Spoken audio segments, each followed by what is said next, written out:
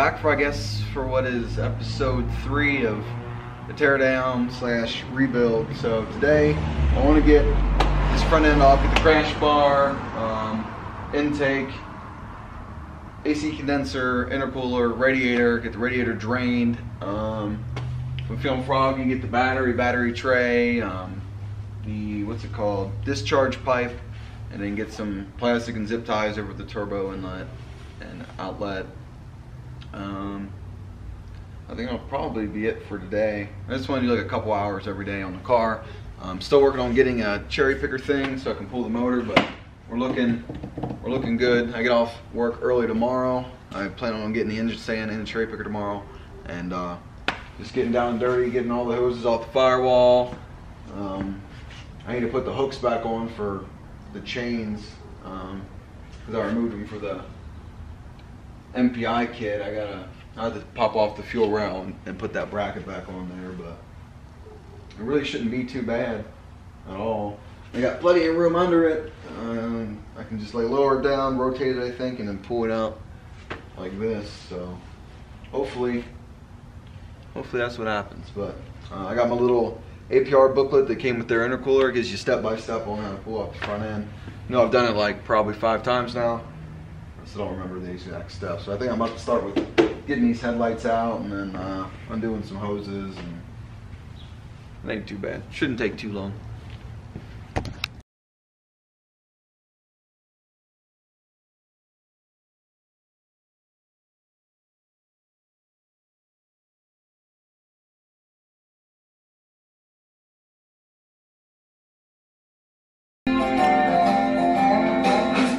Good ass song.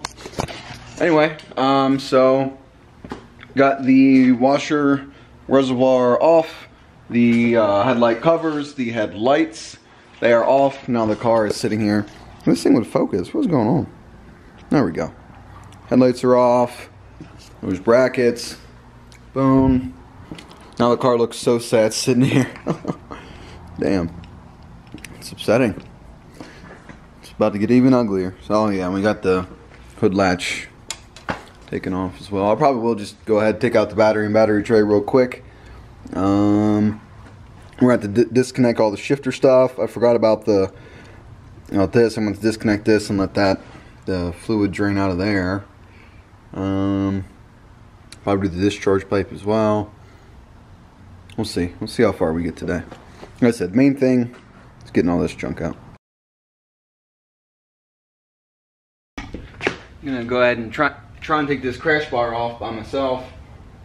The radiator and all that stuff's gonna have to sit between the bucket and the tire here. I don't really have much else to put it, but once we get the crash bar off and get that down, we can figure out how to deal with the AC condenser, get that removed, and then just start undoing hoses for the coolant and get that intercooler out of there. Man, oh man.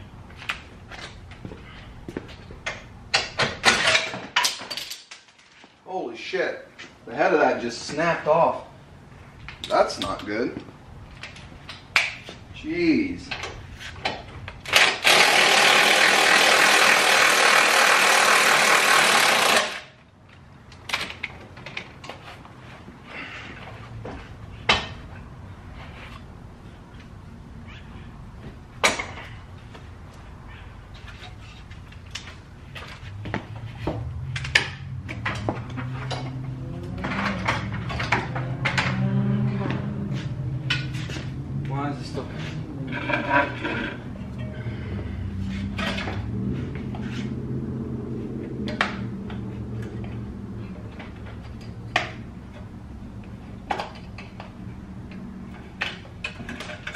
Go.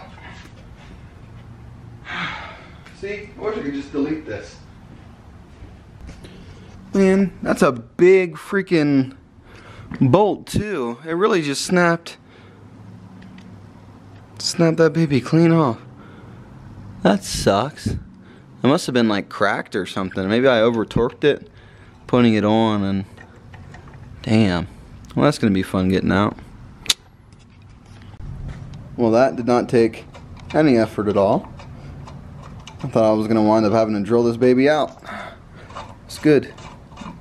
Going right in the damn trash. Guess I should order all new ones, huh? Probably a good idea. So here's a little look of what's going on in here. We're gonna have to get this top one off, which is two T27s or T30s here. You got the main coolant right there. The top one I already undid. It's like these nice, you just pull these up and you can pop it off. Other than the intercooler hoses and that one down there, and then this line, everything should come off. And the electrical connectors, obviously these zip ties I got. But simple, seems pretty easy. Alright guys, I already kind of wiped some of it away, but right down here in the pipe there is like, I mean, there's a bunch of oil. There's tons. Oh, sorry, I'm not even pointing the camera at the right place. Like, there's a good bit of like just like fresh oil. I always figured this motor did push a little bit over here on the outlet. I left some of it there. Hold on, let me get some good. Sorry, it's hard for me to do both. There's tons of oil. I mean, who knows how long that's been sitting there, you know, or how long it took to get there, but yeah, I just really pushed the shit out of this motor. I'm sure the rings on this are not the best at this point, but making a little bit of progress here. Almost got this front end off. About to make a mess. Alright, intercooler undone, radiator undone. The fans go to this. This is big old connector here. That made life really easy. Just one connector for the fans. Only thing left, yeah, I'm about to pop off these AC lines and the front end will come off. I got the system drain. I'm just gonna disconnect them down here on the side, and there's a bracket. I got a buddy that sent me a part number for an Audi where it's the same dimensions for the bracket for the air conditioner thing, and it just has like an idler pulley. So I wanted to get a different size belt. I must be able to take that whole big old John off, along with all these real thick.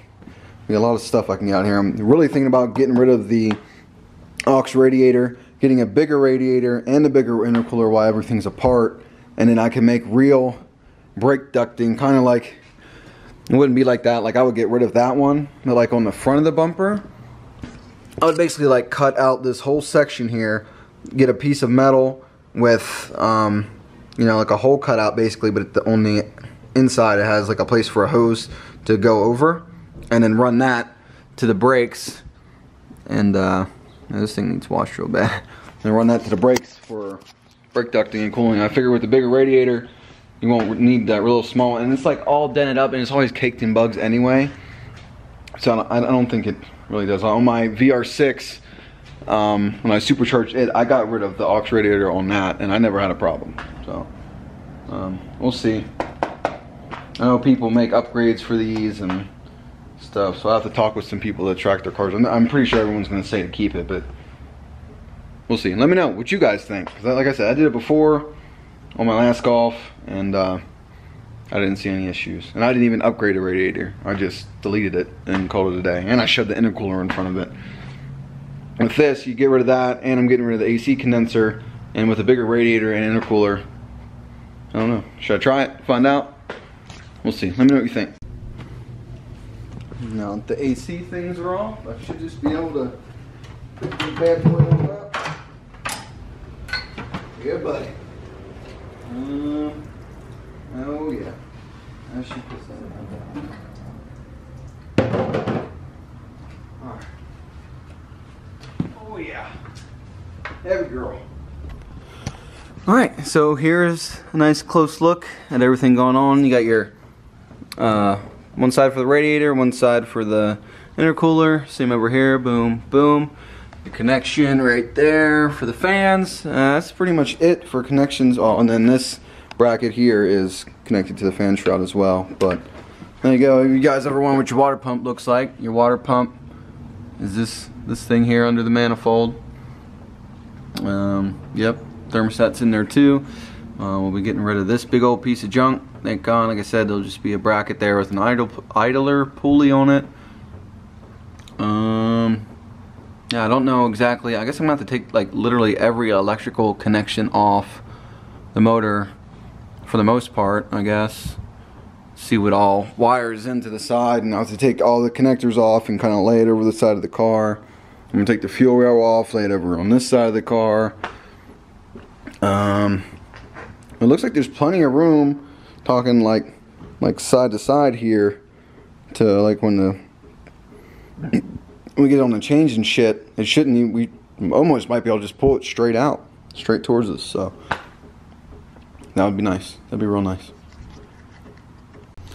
Alright, so I decided to make a big mess. I forgot I had this pan in the truck that I bought today. Could have had this there the whole time, but whatever. So we got the battery out, intake out. We took out the charge pipes or the discharge and charge pipes for the intercooler and shit. So that's out of the way. Sprayed everything down with some brake cleaner. Got some of this dirt out. I said that AC's going. Oh, I was looking. So for this aux radiator, it's this ugly hose that goes across the top, which I would love to delete. So that comes right off the thermostat water pump housing. It goes down to the aux rad, and then the aux rad comes right out and it tees back in. So I mean, that would be really easy to delete, whether I cap it or just run a hose from here to here. I don't know, but I'm pretty sure I'm just gonna delete that whole thing so I can run the brake ducting I want and just upgrade radiators, call it a day. So that's enough working on the car for the day. Poor girl. New Mexico Correctional Facility in Los Lunas. The Eastern New Mexico News reports.